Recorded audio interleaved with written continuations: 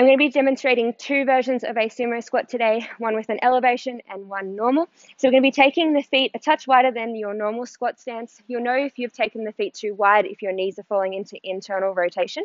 So grabbing a dumbbell or a kettlebell, placing it in between your hips here. We're going to be keeping a relatively upright torso, maintaining a rib to hip connection throughout. Squatting down, nice even weight between your big toe, little toe, and your heel, and shoulders are coming up first each time. Exaggeration on the knees pushing out as you come back up. And the second option would be to elevate through this range. I would do this if you're feeling quite mobile and if you're needing a little extra range from your kettlebell whip. Sinking down, exactly the same techniques apply for this one. Shoulders leading up first each time, avoiding shooting through the hip as we stand.